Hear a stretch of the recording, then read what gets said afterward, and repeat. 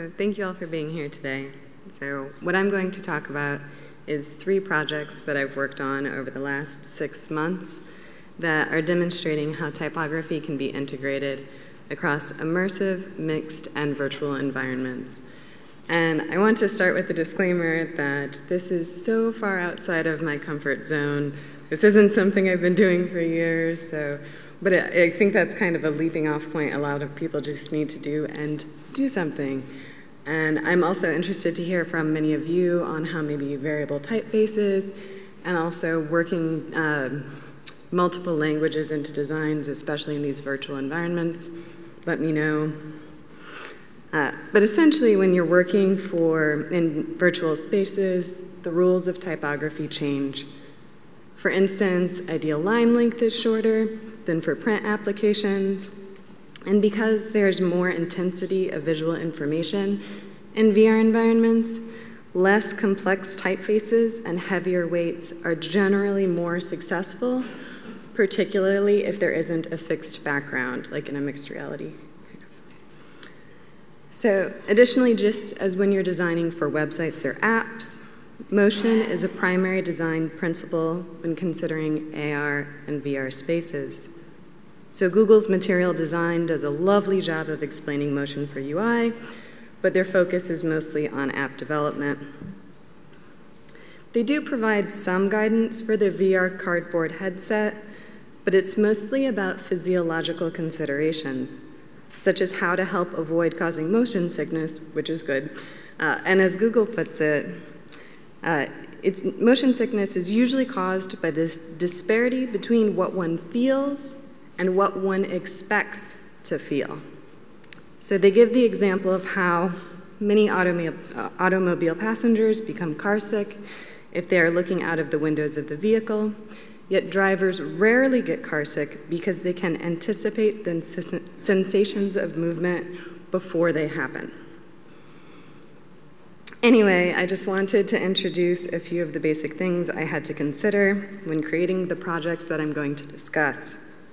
So the first work I'm going to show is a virtual reality interpretation of Denise Duhamel's piece, Mobius Strip, Forgetfulness, which is a non-linear poem about Alzheimer's disease.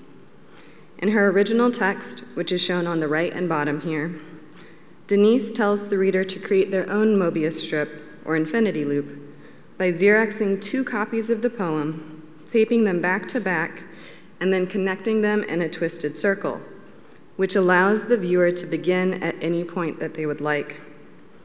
For the VR version of this project, we created a giant Mobius strip that viewers could walk through. We also gave the users wristbands that monitored heart rate, perspiration, and location, which both allowed them to be aware of other people in the VR space, but it also gave us feedback on what parts of the poem might cause an emotional response and what areas people spent the most time. So my role was to create the typographic videos. Zach Dewar created the Unity model, and Eco Bookfic created the sound pieces for this exhibition, which you will not be hearing. For the videos, I arranged the lines of text irregularly to make each block of type a little more related to the lines next to it.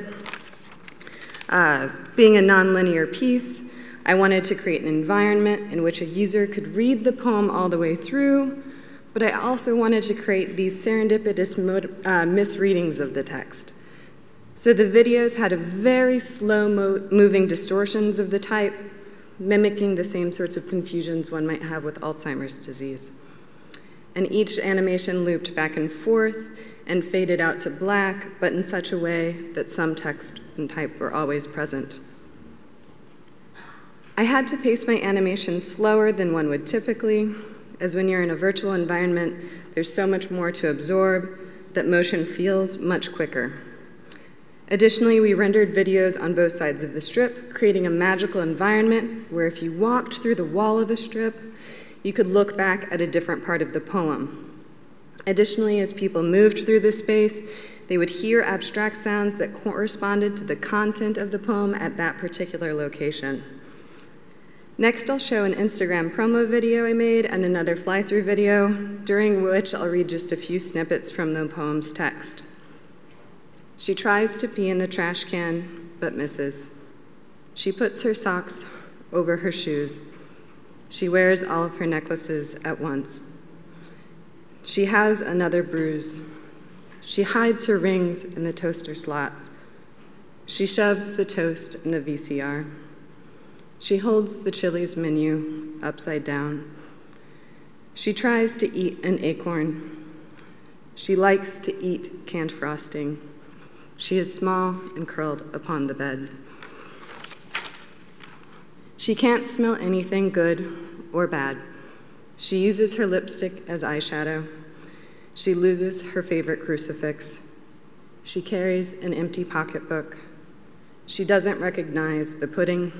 She doesn't recognize her son. She wears a baseball cap she stole from another Alzheimer's patient. She turns on the stove to watch the flames. She wears her sweater as a hat. She turns on the stove to touch the blue flowers. She tries to eat a checker, then a domino.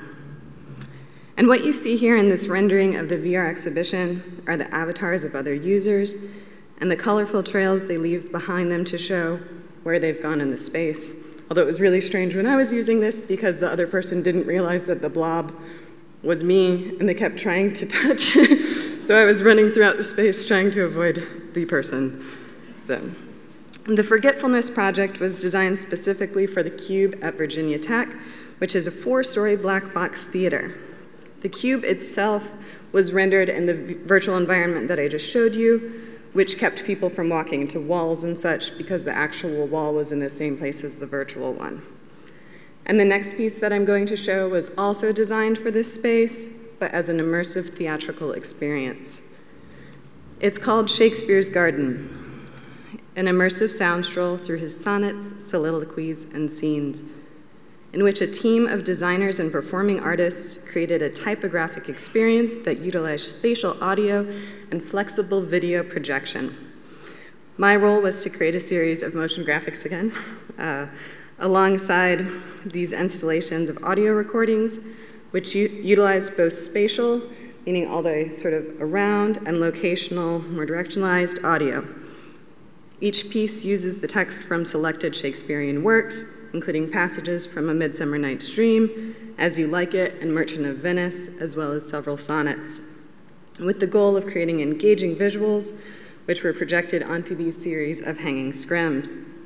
In this environment, actors were replaced by the directional sound recordings of their voices, and the recordings of Shakespearean works were also complemented by the processed sounds of the garden, forming soundscapes throughout the space. And we'll see if this JB's. Thanks. Over hill, over dale, through bush, through briar, over park, over pale, through flood, through fire. So during performances, the audience members follow this meandering path through the installation, actively engaged in their own exploration of Shakespeare's garden. So part of my research was to look back at Shakespearean texts and also to think about the type itself. So in spite of tending toward using sans serif typefaces in much of my work, I chose to use a typeface that would have been in use during Shakespeare's lifetime, even if the Adobe version I used would not have been. So Garamond was designed around 1540. I hope that's right with this audience.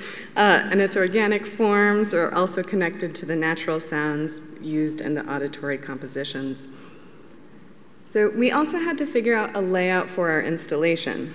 We had 6 8-foot by 20-foot tall hanging scrims, and the positioning of these around the sound stations in the Cube Theater were directly influenced by English Renaissance gardens, specifically André Maulet's design, which is seen here.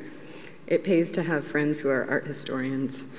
So the Cube itself has 360-degree audio with 124 standard speakers, 4 subwoofers, and 9 additional speakers that project hyper-targeted sound like the aural equivalent of a spotlight. So this enabled extreme control over the auditory experience, and the Shakespearean recordings were played over these directional sound speakers, meaning there was about a 6-foot area in which their voices could be heard, and if you stepped outside of this zone, then you could no longer hear the performers. So lighting cues hinted to viewers where these auditory stations occurred, or it's the circle if you're looking at it here. So seen here are some of the student actors recording, and note that many of the gender roles were flipped. In addition to the recording stations, there were garden soundscapes that could be heard throughout the entire theater as they played across the 124 standard speakers. This setup allowed Nichols to compose his sound piece in regions. For example, the bird sounds would come from higher level speakers, while water sounds and such came from lower down.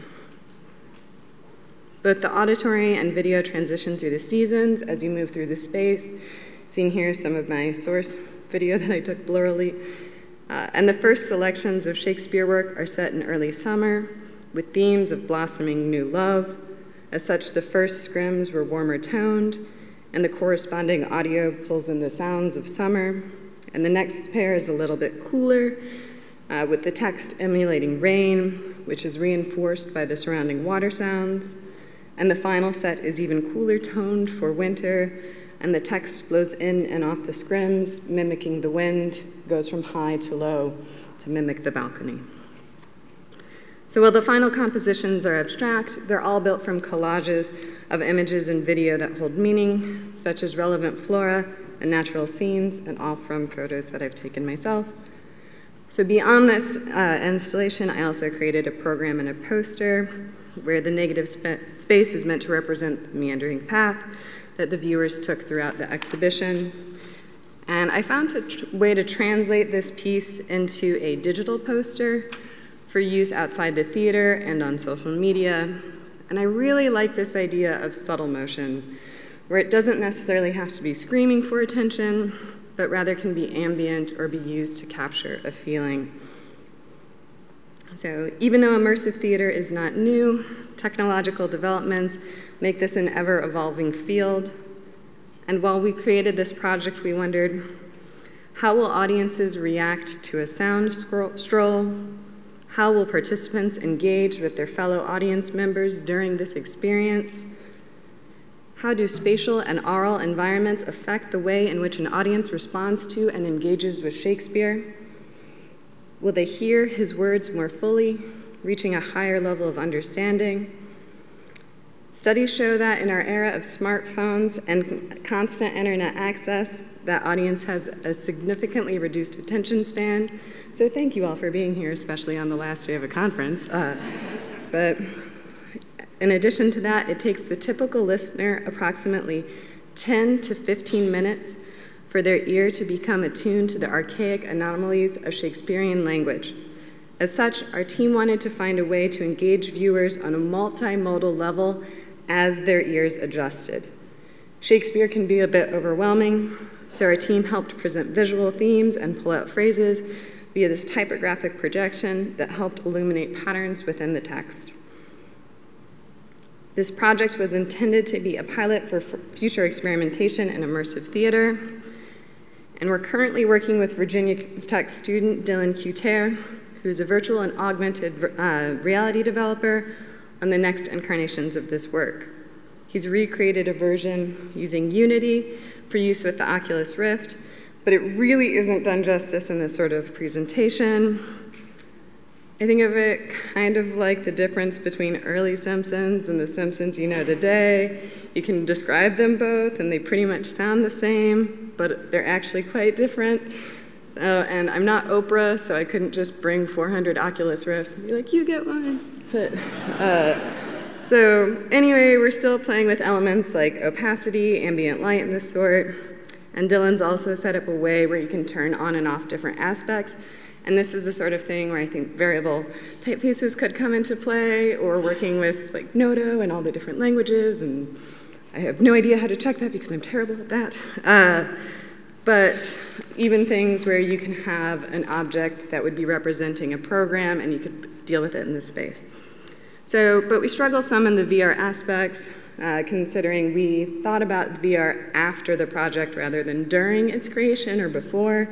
So for instance, if I was to keep working on this, I wouldn't have just rectangles. I would have this text continue to float through the air with transparent backgrounds.